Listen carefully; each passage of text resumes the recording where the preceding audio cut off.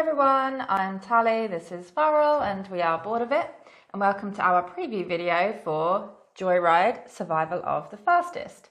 Now, we were very kindly sent a prototype of this game by the publisher, so that will be, what we've been using to play and to do this preview. And the game is coming to Kickstarter on August 15th.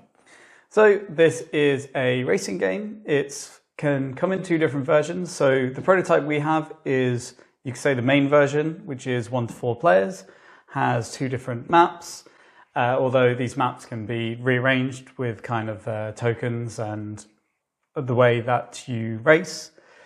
But it's a bit zany. It's a bit of a mix between Heat and Mario Kart. And there is also going to be another version that you can get on Kickstarter, which is a 2-player only version. So the maps are smaller and tighter, and it's designed for 2 players, although you can play this with 2 as well. Yeah. And then there's also going to be an all-in, which gives you some extra maps in both of those games. But we're obviously only going to be talking about the 1 to 4 player because that is what we've experienced. So let's get to how to play, and then we'll tell you what we think.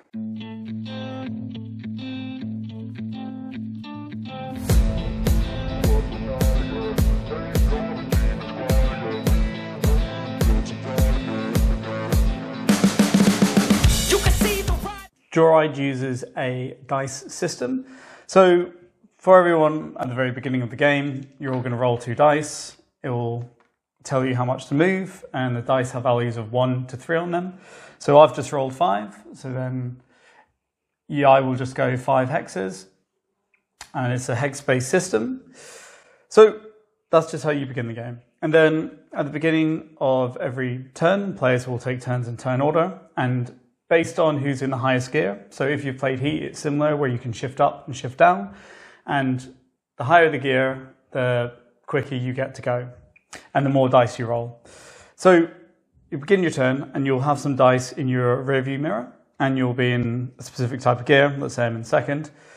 And you have the opportunity to lock up to 4 of those dice, which means you take the number that they have. So I could lock these, and then I get 5 again, so 1, 2, 3, 4, 5. Before I move, I could decide to turn, which is called steering, and you can kind of just turn, so you have like a front 3 hexes in front of you, and you can turn into the left one or into the right one before you move. Then you decide whether to shift, and you can shift up 1 or you can shift down 1. And this will increase or decrease the number of dice you have. So let's say I shift up. You then roll the new dice in, and also any dice that you didn't lock. So I've got 3, so then I go another 3. But alternatively, in this time when I move, I can also steer. So I could go 1, 2, 3, like that. And now I'm going in a different direction. And the only time you could steer, both when you're locking dice and when you're rolling them, is if you're in second gear. Otherwise, you can only steer at one of those. So a lot of the kind of dice management in Joyride is about gambling when to roll and when to turn, because obviously you're stuck in these lines and there's a lot of obstacles, there's other cars in the way, and you can very easily get caught out and crash into a wall, take some damage, and have to drop down a gear. So, do you want to talk about how the general race works? Yeah, so everyone picks a starting position. So here in this particular map, we have the starting position on the ramp, but this is kind of interchangeable per map where it might start. So everyone will start in the same position. And then you have to essentially go through all of the numbered checkpoints in order, back to the start line, go around again, and it's 2 laps. I think it depends on the map, but yeah, you can set it as well, yeah. So we've been usually doing 2 laps, exactly. You can decide the route that you want to take as long as you go through these numbered checkpoints in the right order. Some of them will also allow you to pick up a loot token where it gets very Mario Kart. So you'll pick one of these at random, they're face down, and essentially it will give you some kind of either weapon or bonus. This one, for instance, is some nitro gas, which you can use whenever you like to help you go a bit faster. But there are some other weapons in there, like rockets, which is my personal favourite. You always pick the rockets? I like to try to shoot you because I'm usually behind. So that one's particularly interesting for me. I always get the mines and have to drop them because I'm ahead. Yes, exactly. So you take your loot and you have 2 slots for weapons. So yeah, you can just decide to use them whenever.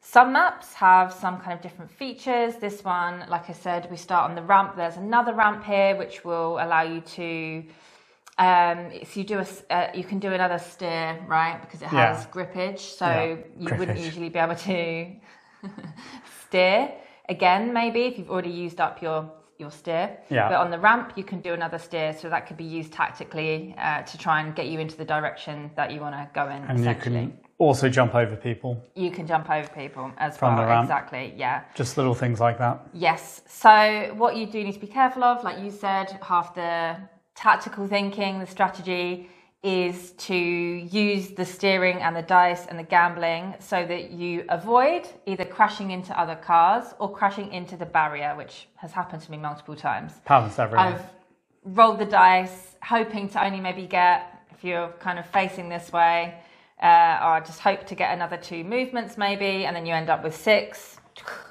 Kaboom. Yeah. So then you have to basically take a damage, and there's different damage slots on your player board, which will make you less and less effective the more and more damage you take. So it might mean that you lock off one of your weapon slots and you can only hold 1 weapon. You can take damage in your locked dice slots and you have 4. Or if you start taking more and more damage, you'll have to lock off your higher gear slots, and that's going to mean you have less dice to roll. You're not going to be able to go as fast. So you do want to avoid taking damage, although you can strategically start smashing into other players, which is always quite fun. That's where like the chaos comes in. Maybe you take a damage just for the sake of hitting someone else and getting them to spin the other way. So we've had some situations where maybe I've been facing the exact direction that I want to go. Somebody like Farrell comes along and kind of smashes into the side of me and then knocks me against the spin wall. Out, basically, yeah. And then you get a spin out. So there's a few times where people have ended up facing the wrong way because someone's driven through them. It's quite funny. It is quite funny. And the steering is pretty hard. You have to be very careful of how you're steering, and doing U-turns are quite hard. So you need a lot of awareness. If someone comes and crashes into you and ruins your path, then super annoying, but then that's where the fun and the calamity comes in for the game. Yeah, so I think last thing we'll say before we get to what we think is you also have some little powers, and in this one it comes with kind of generic ones that everyone gets, and then I think unique ones for each player color. And these are things you can use at any time. Like one of them's like do a handbrake turn, so you get to do like extra turnings rather than just one. Shift down or up an extra gear, so in a pinch you can kind of drop dice or get them quicker. And these will refresh based on how far behind the leader you are. So when you complete a lap, if you're 4th, then you'll get to flip back all 3 of them. If you're 1st, you don't get to flip any, basically. And the other 2 players are in the middle, right? So that's also just a little touch that you can kind of use tactically. Yeah. But let's go to what we think.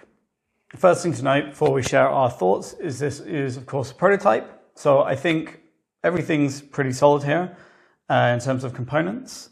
And I know this is kind of almost final in terms of rules and map layout and components, although these are, I think, not quite handmade, but they're not mass-produced, so they're expected to be better in the final edition. But obviously all this is subject to change, which is why it's only a preview. But yeah, I think things are most final because I've asked the publisher basically. I think it's pretty solid for a prototype at least. So if it's, similar to this quality in final production, then I think it would be pretty good. Yeah. So I think first thing is that we quite like it. Yes. I think first play on the train map, which is obviously probably the most boring, just to learn the rules.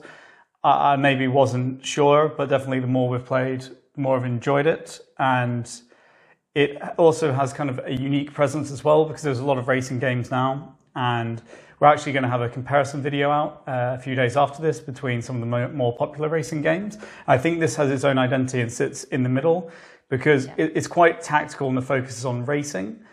But you also have this wacky element of crashing into other people, crashing into walls, of items, rockets, and it hits a nice midpoint because, you know, if you say in Thunder Road you have player elimination and the whole game's about griefing other people, whereas in Heat it's very linear racing, you're on track, You where want to go this as fast as possible. has more maneuverability. Yeah. This is the one that most reminds me of Mario Kart. Yeah. So out of the ones, I mean, I'm having a bit of a moment with these racing games. Like you said, we've been playing them quite a lot, and we're going to do a comparison video, and I'm really, really loving them, actually. Just got a little penchant for them, for all of them. But I do feel like they are all unique in their own ways. And yeah, this one is in the middle of chaos, strategy, have to be a bit tactical, but at the same time, it is, for me, like just a bit of fun. Yeah. And definitely something I think you could play with like younger kids, although you do have to be a little bit careful with how you move. I think maybe it could easily end up kind of crashing into the side, because you do have to think about how many dice you have. Is there a risk that you are going to crash because you've got too many dice? Okay, now I need to shift down gears, and you have to do a little bit of foresight in that way. But I mean, it's just a bit of fun, right?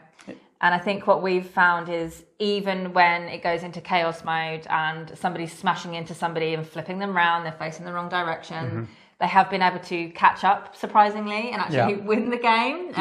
In the game that we played most recently, I thought it was completely over for one of the players. Yeah, she was facing the wrong way, and I was about half the lap ahead. And we're like, okay, well, you're just out. And yeah, we all ended up basically, so going across the finish line here, we were all piled up here, and it was just that. I think she was in a higher gear, so she got her turn first and just went over, right? Yeah, which is pretty epic, actually. Yeah. Creates some fun story in a way. I think that's so I have two favourite things about Joyride. And number one is that in every game we've played, pretty much, there's been elements where somebody is very far behind. Yeah. And in most racing games, you're like, okay, they're out, like they're not going to make it up. And every single time, the person has made it up and been back in competition. And I've just really enjoyed that. I think it's really, there's a level of design here that allows for that. And I like, as a kind of connection to that, the fact that the dice are between 1 and 3. So you have a little bit of gambling, but not too much. It's like this really nice balance between a bit of luck, a bit of gambling, and tactical, particularly because you can lock some of the dice, so you know the values. And the other thing I really enjoy that I think is a nice kind of fresh twist, because I haven't played a game with them before besides video games, is the checkpoints, because it gives players a way to go about getting through these checkpoints in different manners, and you can have people in different positions, and maybe they're going to use their handbrake turn and like flip round and go off the ramp, or maybe they're going to go the long way around, so they're in a better position, they can be rolling more dice. Yeah. You can imagine it kind of like coming to life in a real kind of race scenario, but I really like the weapons as well. I think that's a really fun element, particularly for me, because I'm sometimes behind, and then I can rocket you, and I think that's how you do manage to let people catch up a lot of the time. It could be just because the people in front make a mistake, gamble too much, and end up crashing themselves, but also you have a little bit of control, a little bit using the weapons to try and bring them down, essentially. Yeah. So I think that's why it also keeps you engaged into the game. If you've got a rocket and a mine, okay, where can I place this to take down the player that's in front? And it's not just reliant on that person messing up in a way, right? Yeah. So it's a bit of combination of both, which I think keeps it exciting. Even if you feel like you're behind, you want to be motivated to stay in the game. Yeah. I think one thing that's also quite nice about the system of Joyride is that, so you have these maps, and you basically, the booklet's going to come with a bunch of, so you have two sides of this board, different maps, and they kind of have a basic structure. But then you have where the checkpoints go, you have like kind of obstacle tokens you can put on to make it more difficult. So you're going to get a lot of different variety of maps just within the box and the ones they recommend. And then there's always the opportunity for them to design more and kind of just release it for free. I don't know if that's a thing, but it's something that could be done. I also think that there could be a great community of people designing their own maps. So you can get a lot of different experiences even from just having two maps with this box, let alone if you kind of do all in and you get the extra maps, which I think are leaning into the more zany. Like I know one's supposed to be set in a volcano or something. So I think that's quite nice as well, that you can even just have a go and design your own maps or kind of work through a lot of different ones. Yeah, exactly. And then maybe one more thing I quite like as well with the damage system, that it's just reducing your capability bit by bit. And it's not that you have player elimination or that it's maybe the worst thing that can happen. I just think it's quite a nice system that you get to pick where you put this damage and what you lose, basically. Are you like, okay, I'm not going to get another item, I'll block out that slot, or I'm not going to go to fifth gear, there's too many tight turns. So you're in control even when you're getting griefed by the other players. Yeah. It's quite nice. Yeah, I think that goes for the whole of the game, right? There's an element of control over what you're doing. Even with the gambling part, I mean, it's kind of up to you how many dice you're rolling and what gear you're in. So there is always this element of control, even if you want to push it, if that makes sense. Yeah. So I think on the whole, we're quite positive. I think the only things that we maybe didn't like, I think there isn't really anything we didn't like about it. I think one of our problems, which may just be a personal problem, was we didn't get a lot of item usage. Yeah. We'd maybe prefer if, especially at 2 players, I think when you have more space, maybe there's a way to get more items or they were more in rotation, because the map setup depends or determines how many you're going to get, and it's usually when you pass certain checkpoints. So we didn't really feel, especially at lower players, you're getting the benefit of having these items, because it's quite hard to, because if you drop a mine somewhere, people can just go either side of it, right? It's quite, unless you have this pile up of 3 cars all trying to get through at the same time. Yeah. But then I know that they were demoing this at Gen Con, and I think it's not a normal experience. Usually you do get a lot of items in rotation, so maybe it was just us and it didn't quite work out. But you can also tweak the map to make it tighter as well. So yeah, I think with some of them, like you said, like the mine and the oil slick, it is just kind of easy for people to avoid it, basically. Yeah. I mean, I use the rocket a fair amount. Yeah, I think the rocket's fine, and the nitro, because you shoot them in a straight line, right? So but it's the things that you place onto the map, which is clearly visible to other players. Yeah, kind of easy to avoid. But I guess there could be something where you just play more aggressively and probably again with more people, more players, but actively try and push other cars into the mine, for instance. Yeah. Which I weren't doing. We were just focusing on racing, I suppose, a little bit more. But you could go into the mindset of let's just play really aggressively and make it very chaotic. I mean, I was trying to tactically drop the mines, because I almost always end up with mines on the checkpoint line or something, so it's harder. And people just never even came close to having to go through it. Yeah, was our experience from a couple games. But with this one, we think it is probably going to be best for people who will be able to play it at 4 players, the full player count. If you're only ever going to play it with 2, I mean, it's fine to play, but you're really missing that kind of chaos element of smashing into each other and the rockets going off everywhere. And that is what sets this apart from maybe other car racing games, is that chaotic element. There's probably other games that focus on the racing and going as fast as possible, maybe a bit more, where this is the chaos element. So if you're only ever going to play it with 2 people, then we wouldn't probably recommend this version, but maybe check out the 2-player version that will be available. Obviously we haven't played that, so we can't vouch for it, but definitely kind of beer and pretzels game, having people around and using it as a warm up or cool down game. I think it's just a bit of fun, basically. Yeah, I think we really enjoyed playing it, and it's definitely, as we kind of said at the beginning, got its own space, essentially in the kind of racing world. And as we said, we're going to do a comparison video just to show exactly where it sits and kind of contrast the differences between some other popular race games at the moment. But let's just go into our final thoughts. Final thoughts.